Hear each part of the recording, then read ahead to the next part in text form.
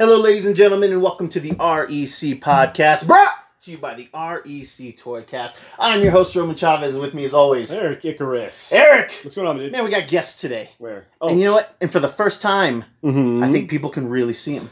Okay? Are you serious? If you're not checking us out on YouTube, go check us out, REC Podcast. We have the Big Tuna. Welcome. Hello, everyone. Jordan Tunney to the layperson. And we have the David Williams to the layperson. All right? Guys, thank you guys for coming on the show. We wanted to... This is a test. Not going to lie to you kids. We've never shot with 4 people. And so we're trying to figure this thing out. I definitely can tell you guys I'm not sold on this look, but I don't hate it. So... Well, you might see some different things when we do the 4-way next time. All right, we got to start out with some. Weeks in a row, Eric. It's now part of the show. It's got to be. It's just all that it is. Let's backtrack. You can follow us on Instagram at REC Podcast. You can follow myself at Roman REC Podcast. You can follow the bomb dude. Gulag _J_Wielden. There we go. There we have it. I just want to get to the bad news. I just want to get past it. Yet another chapter of old Hollywood. Mm-hmm. Carl Reiner has passed away at 98. I'm not going to front and say that I'm some huge Carl Reiner fan, but we all like Oceans. We all like Ocean's 11. Dave brought it to my attention that he was a writer for Dick Van Dyke. I've seen him in tons of other things. I feel like I might have seen him in a Herbie movie. I don't know, but I can tell you that his kind of I loved his shisty character in the Oceans film, the Lyman Zerga thing. I loved seeing him do all of those voices, kind of be that, be the con man, be the, what did they call him? They had the grifter. The grifter, yeah. I love that. And guys, I know it's sacrilege that he's this big comedic, a different time. It's a different time, not a huge fan either. Yeah. But I can appreciate the steps it took to get to where we are with comedy. Totally. And respect it a little bit. 98 years young, that's nothing to scoff at. It's nothing yes, to scoff it is. at. That's where you stop. Are you guys familiar with Carl Reiner in any major facet outside of the Oceans films? Not really. I knew he was kind of the Hollywood royalty. That, sure. Because his son too, right? Yeah, Rob Reiner, director, writer. And, I know him more than Carl. All in the family. But it's one of those things where it's like when you're 98 years old and you had a career pretty much, for at least 70 years, probably close to it, you're going to always be something different to different generations. So our generation, we know him from Oceans. Yeah. Well, my parents' generation or so, they probably know him like The Jerk, The Man with Two Brains, Dead Man Wear Plaid.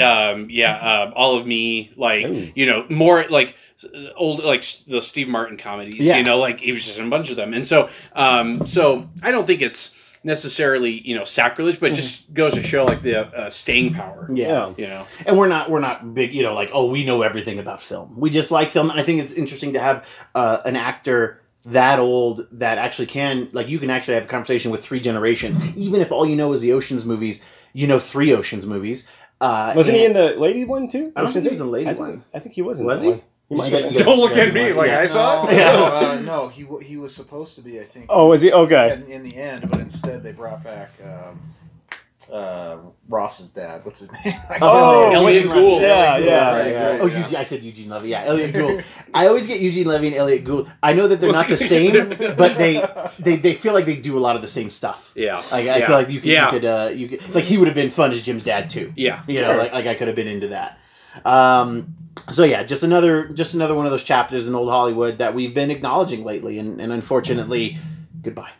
Pour one out. And it's okay if people are only recognizing him from the Oceans movie, right? And if anything, the silver lining about all this is that now you can go back and look at his history and go watch some of those old movies that he was a part of and appreciate him in that way. Yeah. So I agree with everything you're saying. It's a tragic loss, but with that loss, we can go back and see how he left his mark. I'm curious. I'm curious on that. Maybe we'll put a few of those movies on my list.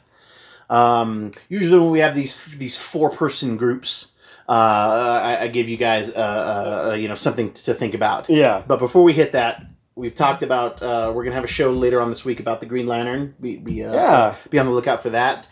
And it's the 80th anniversary of the Green Lantern. as guys who are always kind of adjacent to the comic book culture, you're always, you'll duck into a comic book store every now and again. You love the movies. Do you guys have a Green Lantern memory for me? Something that you like about the character, something that you don't like that you know? I would just love to hear kind of the ancillary. Yeah. I think for me, like, to be honest, I didn't really start getting into the Green Lantern, like looking at the like any of the trades or the comics or anything, until about the movie release or so. And I think what really fascinated me with that approach to the superhero mythos is the way the power works. It's not just sorcerer tapping into blank magic. It's this idea that, like, power is drawn. I really like that idea, and I also like the idea of the depth of creativity with the constructs that are made. And how different lanterns. If you're more artistic, it looks different than if you're more mechanical. Nice. Like, I actually think that's really incredible. And then, being very surface level with the Green Lantern mythology, the whole idea of, like, the introduction of, like, the emotions into the whole spectrum. I remember thinking, like, it just seemed like a much richer mythos than we're all from Krypton, so we can all do these things. But if I have this type of kryptonite, it's different. Like, I just it feels like a very expanded, deep universe. Yeah, nice. Well, so my first sort of introduction to it was when I was a kid watching the Superman animated, cartoon. Nice. And I think the episode that we first saw, it was actually Kyle, right? Yeah. They basically did the Hal Jordan story. Right, with Kyle, right. And that's when I was like, oh, this is cool. Who's this, right? And then, obviously, Justice League comes around, right? You see the other one, right? And that's the interesting part, right? Where you have anyone can be a Green Lantern. Yeah. Right. It's not just one specific person, like Bruce Wayne being Batman or Clark Kent being Superman, but you can have multiple Green Lanterns. And by the way, it's not just a Green Lantern, right? You have the Yellow Lantern, right, as an example, and you can be that. And I liked sort of those storylines where it's not your typical villains, right? It's something where in this case where you're Green Lantern, it's your will. Right? Yeah. Your will is powering the ring, right? As long as you're tapping into that, you can do anything, and you can do it at the speed of thought. Yeah. And I really enjoyed with Red Sun Superman. Yeah, definitely. Where your boy Lex Luthor. Lex Luthor, 2020 Lex Luthor, right? He'll save America. Anyway, he's trying to defeat the Soviet Superman, and he makes a Green Lantern army because in that timeline, it still crash lands in America, and he makes Hal Jordan, and I think even. I don't know if this was in the comics or I might be getting it mixed up with the actual movie. I haven't watched the animated one yet. Right, but I don't want to give any spoilers, but but I might. There were the other Green Lanterns were a part of the squadron attacking Superman. Yep. And so I thought that was cool. But what can I say? He's a great character. I have a statue of him in my office, and along with the rest of the Justice League. And I hope they can actually in the future do justice to the story by doing a good movie as opposed to a not so good movie. And this is not an indictment on Ryan Reynolds because I actually like him a lot. Yeah. It's just that story was horrible, and I guess all that came of that was a romance between Blake Lively and. Hey, but there you go. So it's not all lost. Remember, Taika Waititi's in it for some reason. That's true. Did you have you guys heard about any of those rumors about Ryan Reynolds? Possibly joining the Snyder Cut in some form. That'd be great. I remember hearing talk about did Armie Hammer film a cameo as Hal Jordan, and all these different things, and it's just like with anything else when we talk, it's the weekly Snyder Cut update. Yeah, yes, with any of those things. I think the only way that anybody is introduced is if Zach feels like he would have. I don't think he's going to go back and try to remix his own movie that didn't get released. Yeah. I think he's working to complete the film and the vision he had.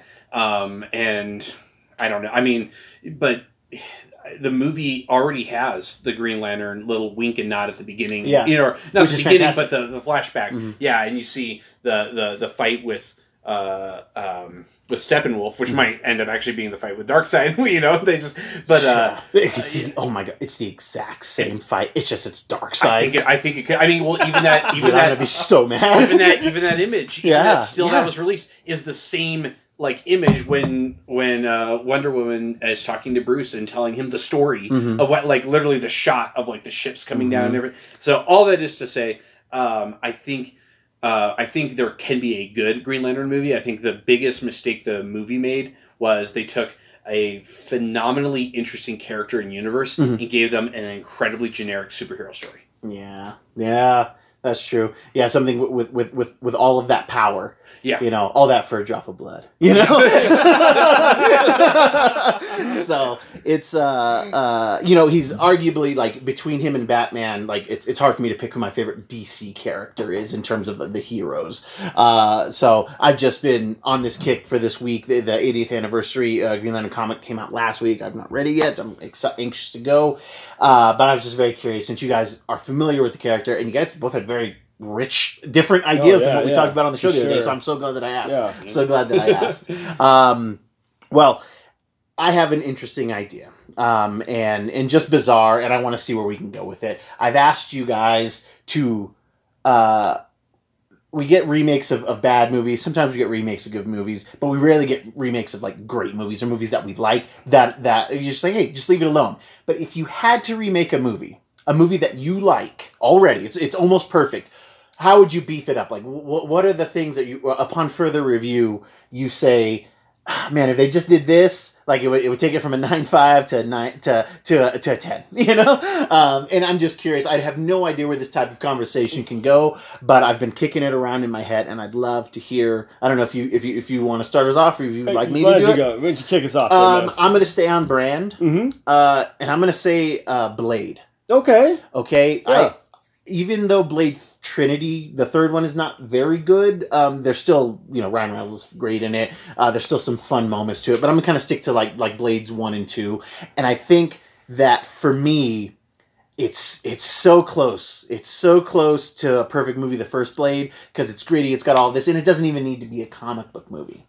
But I think that there was room in that world to add some of those ancillary street mystic characters, a werewolf by night, sure, and then maybe even leading into a Moon Knight, which I know we're going to get a Moon Knight character, but it would have been really fun to kind of expand in that dark universe, what we kind of refer to as the Midnight Suns, or just the kind of the macabre, there's another.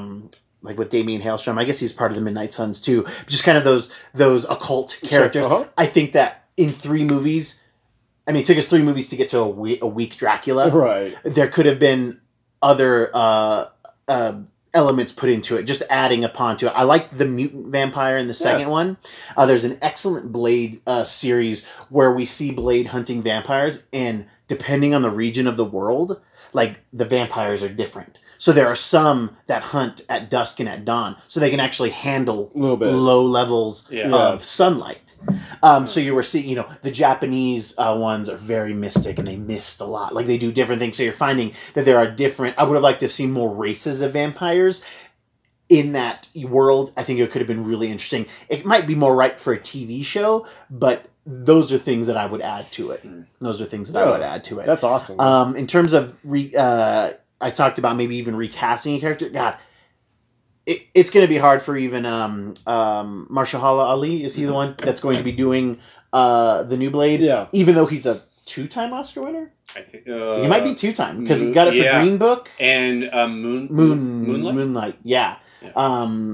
So even at a 2-time Oscar winner, if you told me that they said, hey, last minute we're gonna put Wesley Snipes in, we're just gonna we'll make it work, I would totally be fine. Like, I would totally, like, it was just perfect casting. Chris Christopherson. Yeah. I was trying to think if there was no, that guy, like, I don't care about his level grizzled. I don't care about his country music career. I don't care about any of his other. He was in the Stars Born. He was. Yeah. Was he in the remake? I didn't see the remake. No. See, that's interesting because that was a very well received film. the original, and then they remade a good movie, and then they made another good one. But I didn't see either of them. I didn't see either of them. I had thought about some recasting, but there was just, I think, as much as I like Norman Reedus, somebody else could have played that Scud character, because Norman Reedus just wasn't good in there. Like it was I think it was pre Boondock Saints. It might have been right after. Boondock Saints was 98, 99, and I think way. Yeah, wow. And I think Blade 2 would have been probably like 2000, 2001, right? Maybe. Okay. Yeah, pretty close to it, yeah. So I liked the idea of like, okay, Whistler is gone, and I need another tech guy. And then I think that they even dropped the ball further with Patton Oswalt. He just did. Patton Oswalt does nothing for me.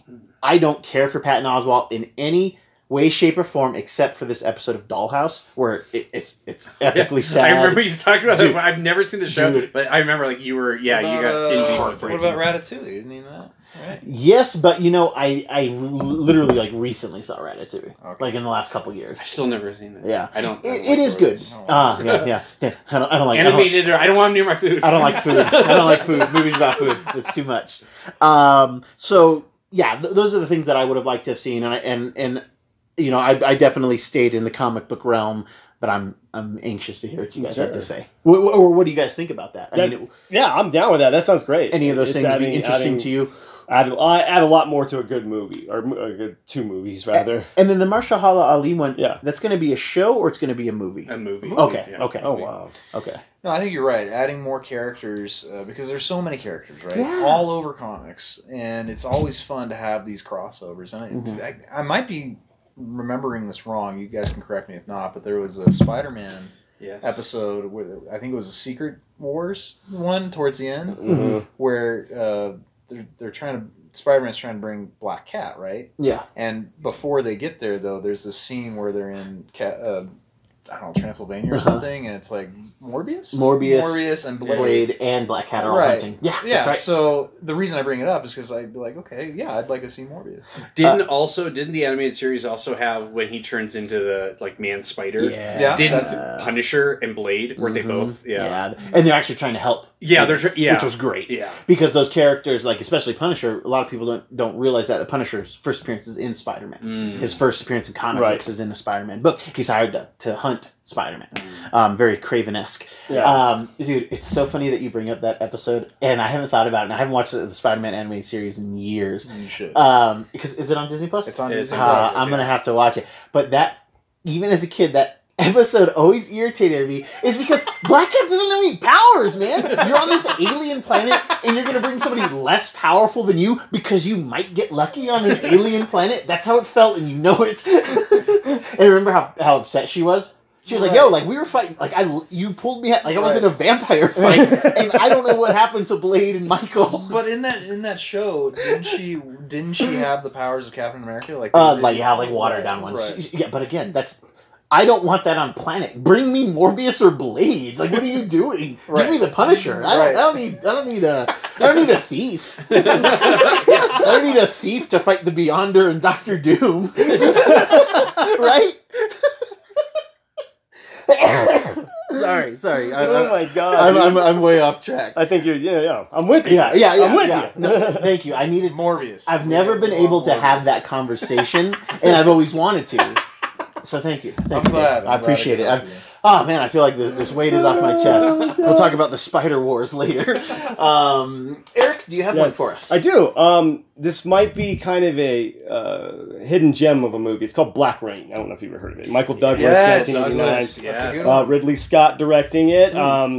Basically, it's a neo-noir movie. It takes place in America, then it goes to Japan. Basically, Michael Douglas and Andy Garcia are extraditing a Yakuza boss back to Japan. Gives him the slip, and they have to track him down in Japan. And it is just, the way it's shot is amazing, dude. I mean, the neon light, it looks like Blade Runner almost, the way it's shot, but a little bit more realistic, I guess. Okay. Because they actually filmed in Japan for this movie, and it was just really gritty. You could not make that movie now. Yeah. Just the way it was, done and shot. It's a damn good film. It is, yeah. You should Yeah, it's definitely worth a watch, dude. It's worth talking about that movie for the whole episode. Yes, that's how much I like it. Yes, I'm with. Yeah, it is. It is never up seen there. it? I've never seen Never it. seen Yeah. it? Dude, I tried to watch it. I ended up getting Purple Rain. And I was super confused. Here's a little bit of trivia. I believe it was Hans Zimmer who did the score for it.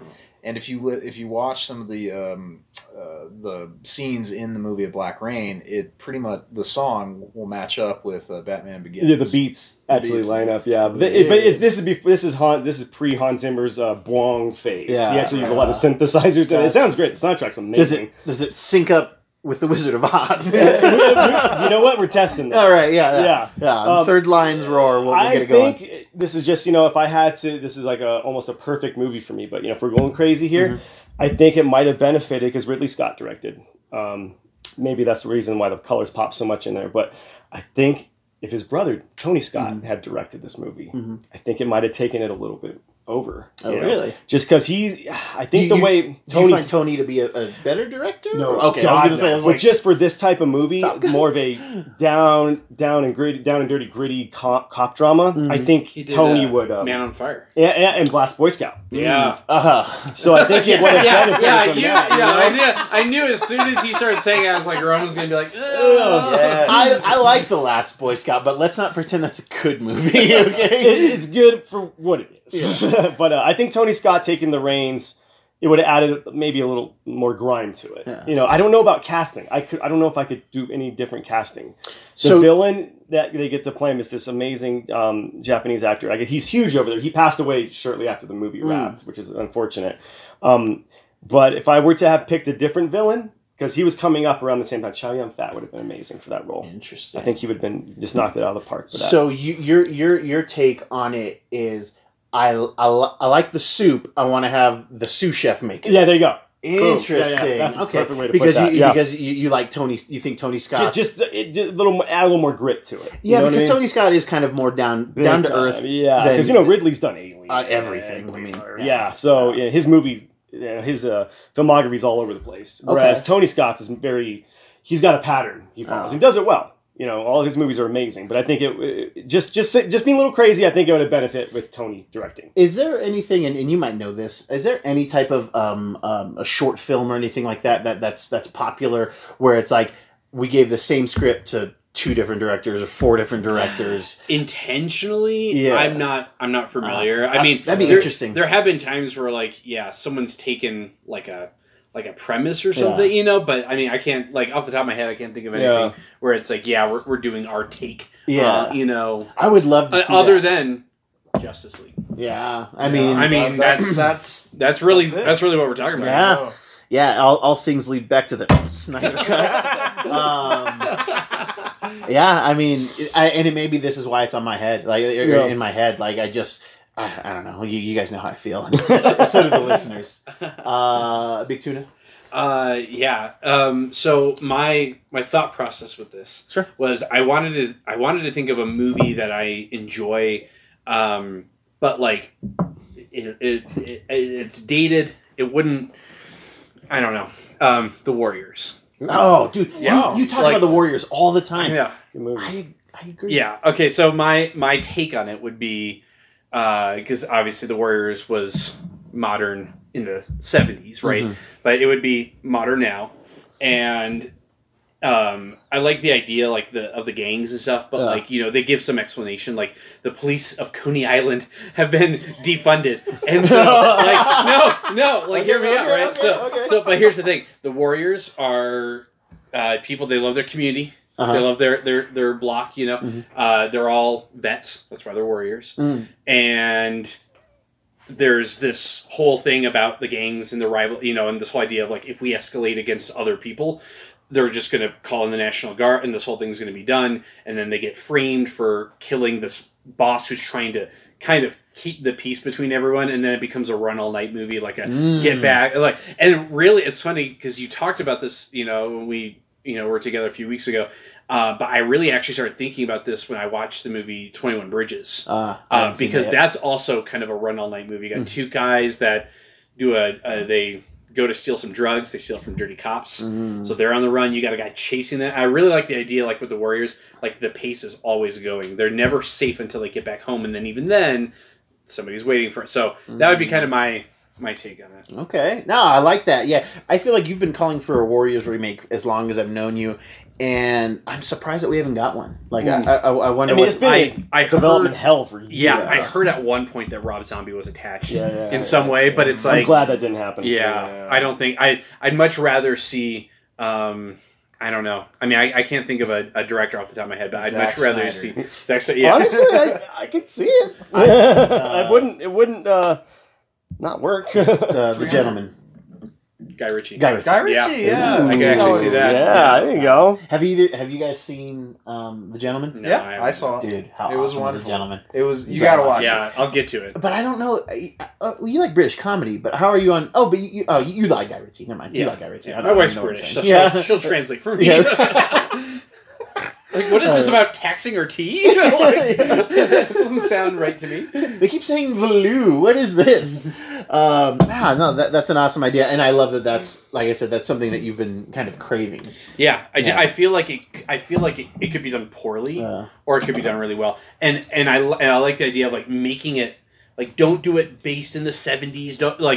Don't do the original movie again. Yeah. Make it modern, make it different, like, and that's my whole thing is like when movies try to be what the other one was, they really never seem to be successful, you know? Yeah. But like that's why I mean, I know it wasn't hugely received by people, but I liked the sequel of Blade Runner because it moved the story and the universe forward, but it made sense. It was relevant to the universe of the original film. So maybe the Warriors, maybe the remake is an extension of what happened in the 70s. So like this universe still exists, you know, but things are different with technology, with policing, with all these different things now. You know, and so yeah, that'd be my call. I want to see that. I want to see that. Nice. And I just think there needs to be a Warriors and just in general. But I want that song. What was that 80s song? Shooting at the walls of heartache. Oh, the Warrior. The Warrior, Peggy Smith? Yes, that's it. Oh, yeah. Yep, but that's just got to be in it. Yeah. 'Cause I am the Oh man, warrior. dude. Honestly, I'd want a gritty, like punch you in the face, slow version of Patti Nowhere Smith. to Run, Oh. Nowhere to Hide, like Nice. you know, just going through hell. But there's things they'd have to explain, like you know, like the original movie had like virtually like no guns or anything. Like, so how does this, you know, like why is this area so void of any form of policing or something, and these gangs kind of run rampant, and you know, are they going to crack down? And is that, you know, is one of the Warriors secretly like a cop, like do a little bit of a Reservoir Dog where it's like a, you know, like lines are drawn kind of thing. I mean, I feel like there's ways they could take it and do it, you know. So. I'm gonna have a quick follow up at the end of this, and you guys are I'm gonna put you on the spot. Okay. So I'm going to break the rules a little bit here. I'm going to give you a couple and then focus on one. Go for it. Just I'm give you a into taste. that. I'm into that. Taste here. Right, so That's all I need I'll to taste. go for low-hanging fruit first. Indiana Jones with Chris Pratt. Okay. Yeah. I think everyone agrees universally that should happen when Harrison Ford is ready to actually hang up, you know, hang himself. Yeah. You have to get the whip from around him, you know? Right, so I want to see that movie, and of course that's been talked about. I don't know if it will ever happen, but I think he's probably the perfect person to do it. Yeah. And they've done some deep fake. It looks great. It looks wonderful. Yeah, I think you sent him to me. So. I want to see that. There's this old movie that was, I think, done in the 70s. It was, might have been the 60s, but I think it was the 70s. It's called Dirty Dozen. Ooh, nice. Oh yeah, And it's like the original Suicide Squad. I wanted to see a remake. This is a while back when Samuel L. Jackson was still, I think, a little bit more appropriate for a role like this, but he would basically take the role. I think it was Lee Majors, right? Yeah. The colonel, Yeah. or the major rather, who was leading the Dirty Dozen. Yeah. I'd want Samuel L. Jackson to lead a ragtag group of prisoners who, you know, broke the Uniform Code of Military Justice and are on death row to go, you know, take on some, some people were at war with, like in the Middle East, for instance. I thought that would be a great remake. Samuel L. Jackson would be the right guy to lead that team, and then you can put together an ensemble cast. I don't know who the cast would be. Like a team of like Avengers. You would say. But like even back then, it was like it. I mean, it had everybody in it. It was I don't Bronson. know the names. Charles Bronson. Charles Bronson. Donald Sutherland. Donald Sutherland. Yeah, Sutherland was in there, that's right. Yeah, I mean, it was like, it really was in a way almost like a Suicide Squad. Like we're training these people, they're going to go on a mission, they probably won't come back, kind of thing. Like it holds up actually pretty well. Yeah, it's so good. Yeah. It's just guys earning redemption too. Yeah, it's such a it's a good movie. So little taste, right? Mm-hmm. So I'd like to actually see a remake of Dawn of the Dead, but like. No disrespect to Zack Snyder. I think he did a lot of good things. I think he did too. He did a lot of good things in it, but I always feel like a zombie film that really would be great would be during the disaster. You got a lot of this in World War Z, right? You saw the world fall apart, and I thought that was like one of the best parts about World War Z. I want to see how society is going to deal with such a crisis. And have you seen Train to Busan? I have not seen That's on my watch list because I just heard about it and I was like, I need to check it out. I watched it the other day. It's awesome. Yeah, right. Yeah, but like a companion to World War Z. Sure, but I want to see something. I think Dawn of the Dead was trying to be that, but then they got caught in the mall. But I love the mall thing. I didn't. I'm not saying I like Dawn. Yeah, of the this Dead. is your remake. No, I get it. But I want to see what happens when regular people are forced to try and get out of a major city and see what the military, the police, what they're doing to help quell the zombie apocalypse. So I'd like to see a remake like that. But the one remake that I would really like to see is Ghostbusters, and not with, no disrespect to any women, but not with the female cast, because that just wasn't good. And there were some good things about it, but I think it failed in a lot of ways. And a part of it is because a lot of people compared it to the original one. Yes, and it's hard to compare those because they were apples and oranges, and they're different. There are a lot of funny jokes. There are a lot of funny jokes in the female reboot one, where I was laughing out loud that I didn't necessarily laugh out loud in the original one.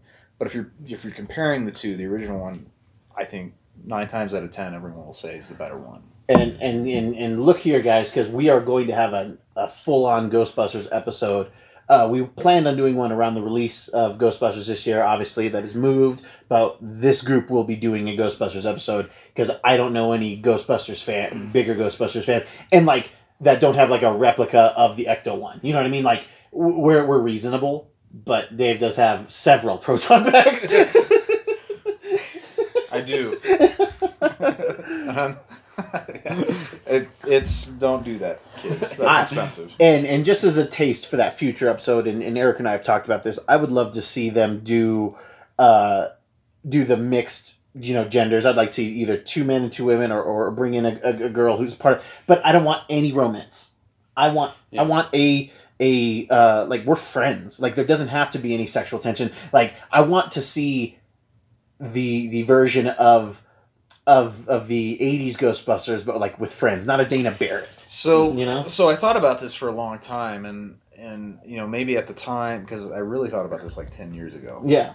But since this was a part of the topic that you wanted to talk about, it's bringing back all these memories. But the cast I had in my mind was Andy Samberg, Bill Hader, Jason Sudeikis, and I couldn't remember the fourth, so I'm just picking someone that I really like, Craig Robinson. If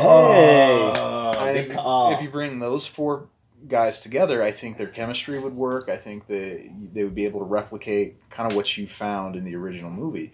That casting was pretty spot on. I think originally they wanted Eddie Murphy as opposed to Ernie Hudson, but Ernie Hudson still did a good job. Yeah, he's fine. Ernie Hudson's just delivery of that character, it just works. Yes. Just like, hey, I'm here for a check. I'll help you guys save New York, right? As long as I get a check, it was the work. He was acting when he got the script. That's how he acted when he got the script. He's just like, oh, I'll do this. Yeah. he was kind of our proxy. Like we could be Ghostbusters because the other 3 were. Yeah, because wasn't he like a cab driver or something? Yeah.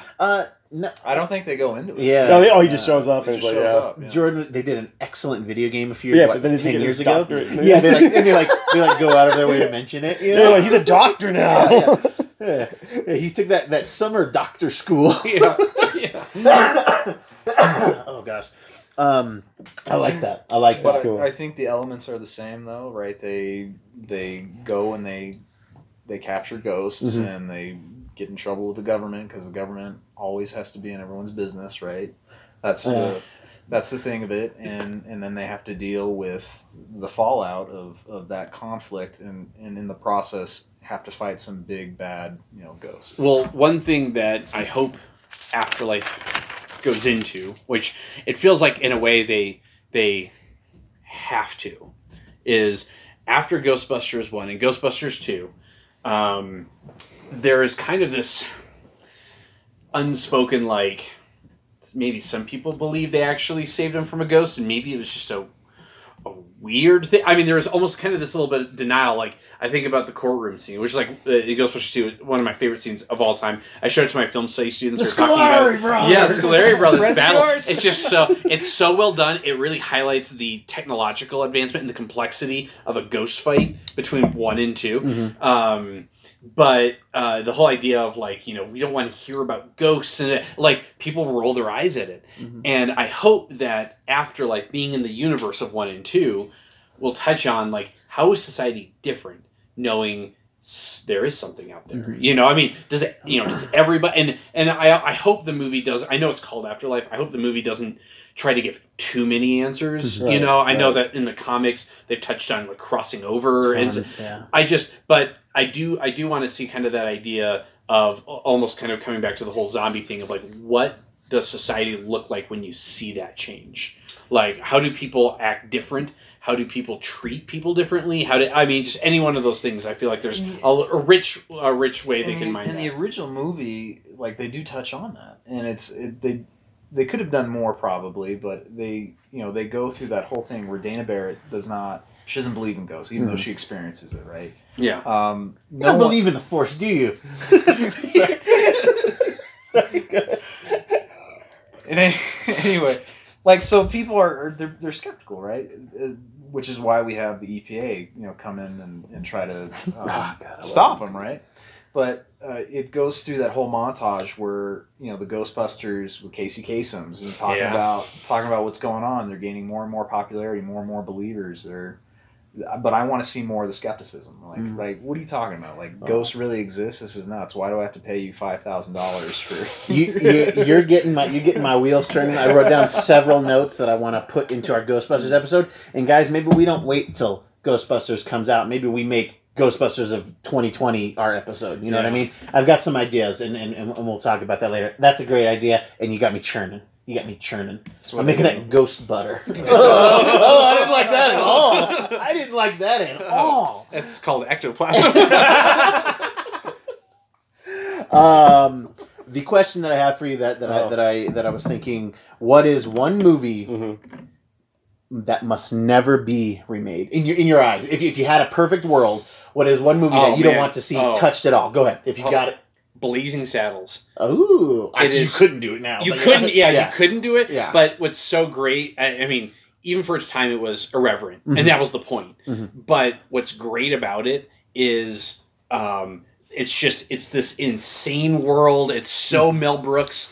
But I mean, it's got a zaniness to it that there's no way you could try to do and not just be like ripping off comedy classic gold.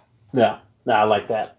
You want to come back? Yeah, we'll come back. Taxi Driver. Hands down, you can't. I mean, even though they did with Joker. Oh yes. But it's sacrilege. But I still like Joker. Yeah. I don't know. That movie for me is a perfect movie. It's almost developed the anti-hero. Yes. As we know it. Just the way it's shot, using shooting on location in New York. It's just too real.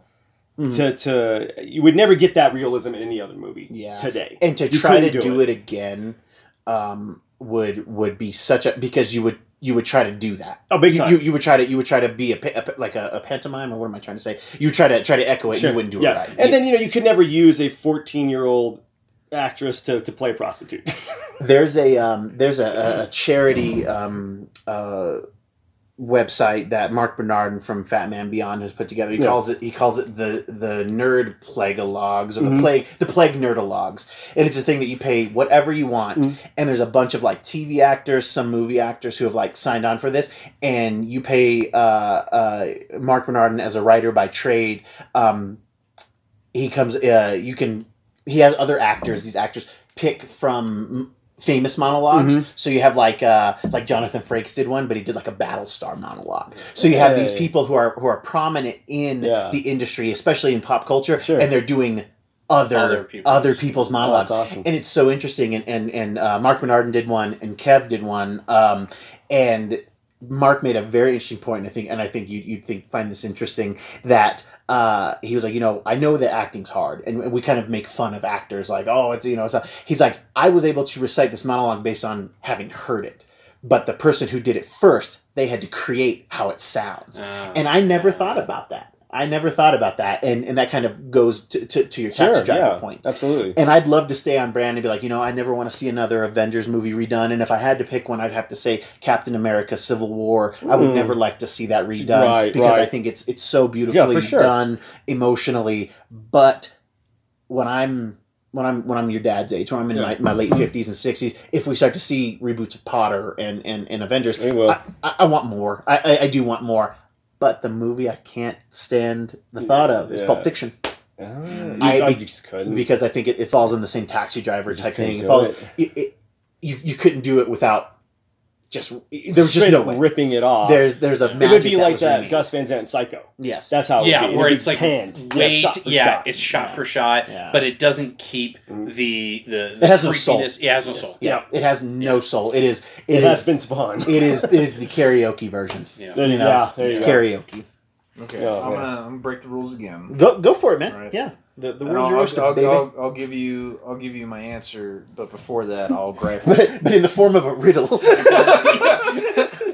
A man had 3 sons. Yeah. Right. So, and it's tough because it doesn't quite fit your criteria. But what? And I'm not gonna bash on it because I did enjoy it to a certain extent, but they probably shouldn't have done it because it just doesn't work if you understand the context. But when J.J. Abrams redid the Star Trek stuff, okay, the reason why you didn't see the kind of success that I think was attributed to some of the other films and definitely the series is because you didn't have what the series brought to the films, right? The reason people wanted to see the movies was because they were invested in the series. Yes. And you saw all those characters work together and go on adventures together, and they built up a chemistry that you can't replicate just by bringing new characters together, like Chris Pine and